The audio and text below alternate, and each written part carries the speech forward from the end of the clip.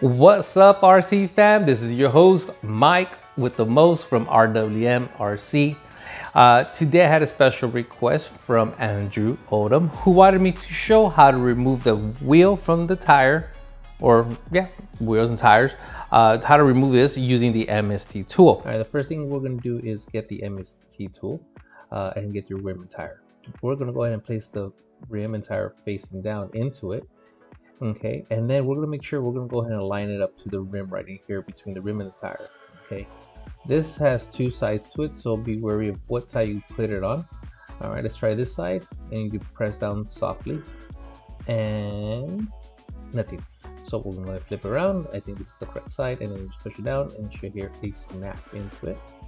Pull that back, and then you see that the rim and tire are already pulled off together.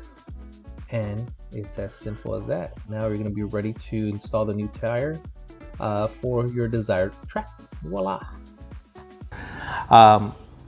Real simple tool. It's as simple as that. Now, if you guys haven't watched my video on how to install the tires, I'm gonna go ahead and put that link down below, or you can watch it to the end of the video. It's gonna show you right there or up on top to go ahead and see how to install the tires using the MST tool. All right, guys. Until then, thank you for watching. Don't forget to hit that subscribe and that like button and that chime. It helps me out a lot creating more videos for you guys. I appreciate all the comments and feedbacks you guys are giving me. I do appreciate it. Until then, guys, keep RC fun.